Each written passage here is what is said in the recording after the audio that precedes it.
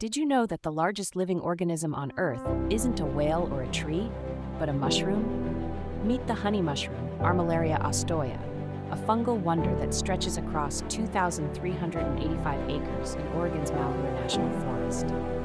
This colossal organism, also dubbed the humongous fungus, is estimated to be around 2,400 years old, though some speculate it could be as ancient as 8,650 years.